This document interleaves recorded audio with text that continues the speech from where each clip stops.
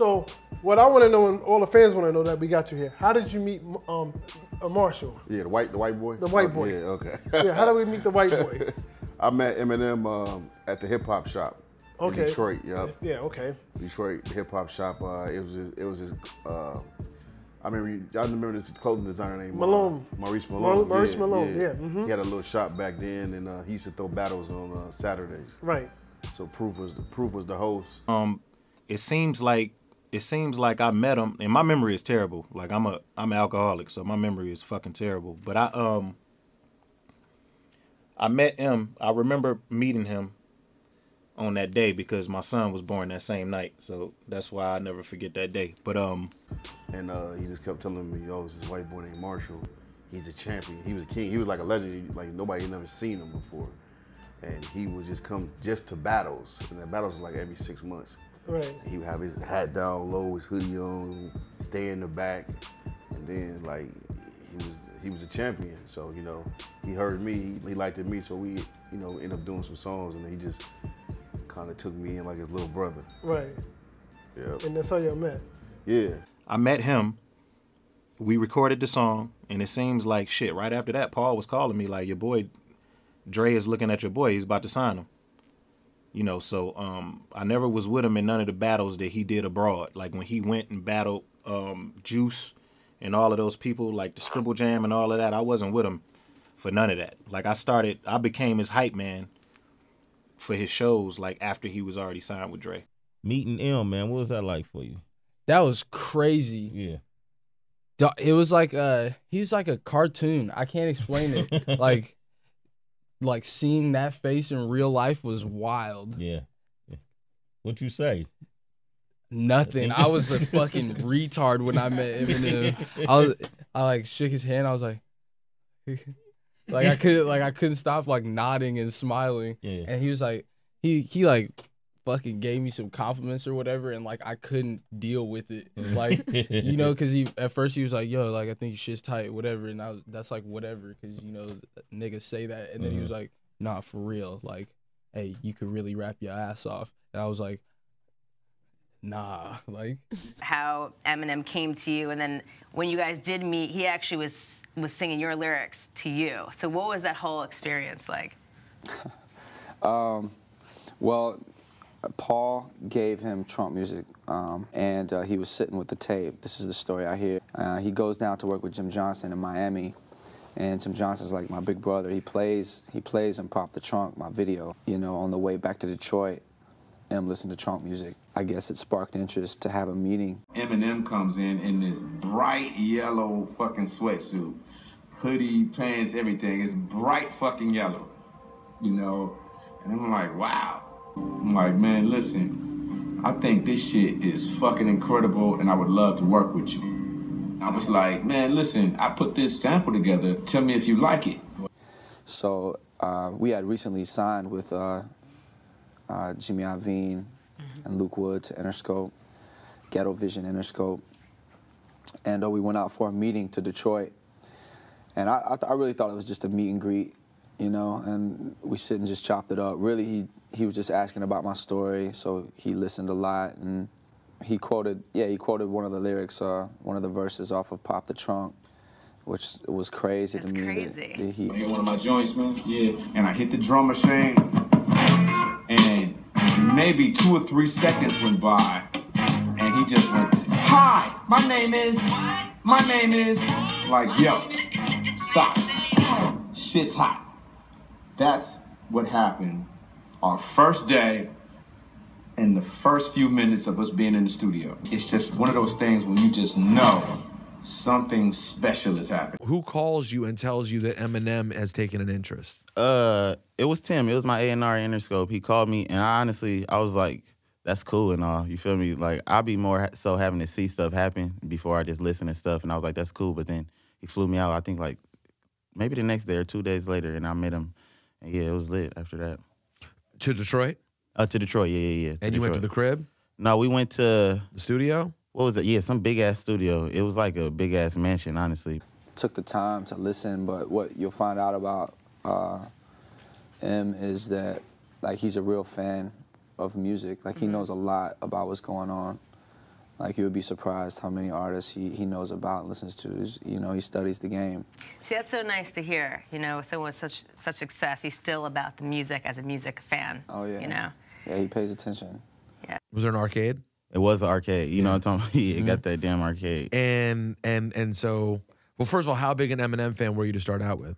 I love Eminem. Jay-Z, my favorite rapper all the time. I'm gonna just throw it out there. But I listen. always love Eminem growing up. Of course, every hood nigga love 8 Mile for some reason. I don't know why, but yeah, I just always love Eminem. I think it's reasonable. I just rewatched it over the holidays. It was on a lot. I really think it's reasonable. I really think it's reasonable to argue that 8 Mile is the greatest rap movie of all time. So you recently performed with Eminem in Hawaii to a huge. How many people were in the Stadium? I don't know. It was a lot. It was a It was stadium. a lot. It was like 30 to 50,000 Yeah, people. insane amounts. Yeah. Wow. First of all, tell me, what does meeting Eminem mean to you? I mean, was that something that you listened to a lot? I haven't been like yes, of course. Like he's the first rap verse I ever memorized on Forgot About Dre. And you know, I was so young. I remember my sister took 2 sides of a tape. I'm dating myself right now, but you know, these old cassette tapes, and she had it on each side of it that she had done for me. And dude, I mean, it's Eminem, bro. You know what I mean? It's like the GOAT. Yeah, so the GOAT, really. I was excited that he first and foremost had invited me to come do the show. How did that invite come through?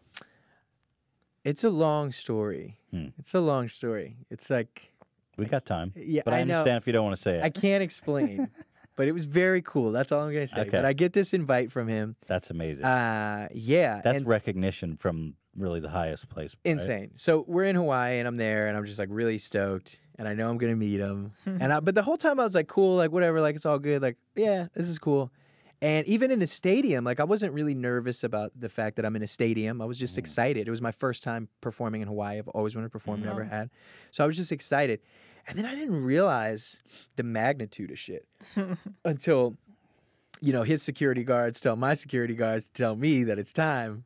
And so it's like a 7-minute trek through the stadium. Like I get in like a car and I go through all the gnarliest shit, and we walk there, and I'm there with Paul Rosenberg, who's over at Def Jam. He's the president of Def Jam, and he's his manager. So I don't know if you remember those old the first songs he would do, and he would like Paul would call and be like, "You can't say this crazy ass shit," blah blah blah, and that was him. So we're there, and he walks me backstage, and who did I see first? I'm trying to remember. I think Alchemist came out. So Alchemist is an incredible producer. He's also a super ill spitter, and he's Eminem's DJ. And he's just like, I mean, he's worked with everybody. He's been around everybody, Primo and Dilla, and I mean, just huge staple in hip hop for me and for many others. And so he was super cool as shit. And then I saw Royce the 5'9", and Royce, me and him are homies. So seeing him made me a lot more comfortable, which was really awesome. And then Mr. Porter was there, and he was super cool. I didn't know. I was like, oh, I never met this guy. And he was just like so just cool and open and nice. And then Eminem came out. And Eminem comes out in a fucking hoodie, and he's like, "Rapkin in a napkin." No, I'm just kidding. Napkin. Just get candy. Boxes. No, he was talking normally. Anyway, so he walks out. Super fucking cool, man. Just like so. He's like, "Hey, what's up?" I'm nervous, and I'm like, "Hey, I'm fucking nervous." Like, I just let him know. I'm like, "Yo, you guys, if I'm being weird, this is a big deal for me." And I was like, "Look, I get it." And I wasn't trying to sound like I didn't like say this because I didn't want to sound like an asshole, but it's like I know what it's like when people are nervous to meet me. Yeah. You know, and they're like shaking and like crying and shit. But I get it, and I'm always cool about it. But I didn't want to come off that way. But I also didn't want to come off disingenuous, like, "What's up?" Yeah. How's it Hey going? man, nice to meet you. Yeah. What's up, Marshall? Yeah. You know what I mean? I was genuine. I was just like, dude, if I seem a little weird or a little red in the face, it's because I'm gonna be honest. Like, I'm so happy to be here with you. Well, I'll say I saw you kind of gushing on Twitter, and I thought it was very sweet, very Yeah. sincere. Thanks. I could tell you were so excited. I was Such a meaning. I think it's good. It's such a meaningful experience, and you were very expressive about that. I think that's very cool. Yeah, it had to be so honest. But the cool thing, like, I've met a lot of people, and they've all, so many of them have been insanely cool, and they invite you in, and it's like, "Hey, what's up?" And you guys just kind of talk for a while, and then, you know, if they want, because I'm not big on pictures. I don't want to invade anybody's space. I don't want somebody to think I'm there for a picture. But it typically tends to benefit both parties if you guys take a picture and post it on Instagram because everybody gets excited that you're together. But they were like, we want a picture. And I was like, oh my God, that's so cool. And so, you know, we took a picture, but the biggest thing was just talking hip hop. We talked about freestyles versus writtens versus like the era we're in and the time and the shit you could say and the shit you can't say. And he's like, I just say it. Like, you know, but it's just like all this stuff. It was a really special experience. And I won't really get into what we talked about because it's a memory for me. Yeah. You know, and it was really special. But everybody, it wasn't just M, man. It was Mr. Porter and Royce and Paul and Alchemist. They were all just so kind. And I mean, we were chilling for like 20 minutes. That's awesome. Like I had to go to the stage right after that, you know. And it was an incredible experience. I'll always cherish. And he's a really good dude, man. And he just loves rap. Right. He just loves rap. Yeah, you can tell. Damn. Yeah. That's awesome. Pretty sick. I'm glad you had that experience. Me too. It was a. Well, actually, you were supposed to come on the podcast last week. That's why I couldn't do it. It was the same day. And you're like, hey man, just so you know, I'm not gonna. I heard from Dan, from your manager. Yeah. He's like, oh, Eminem invited him to do a show in Hawaii. And I was like, that motherfucker to blow me up for Eminem. Totally. No, I was like, oh, that's a legit reason. Yeah, it's pretty fun.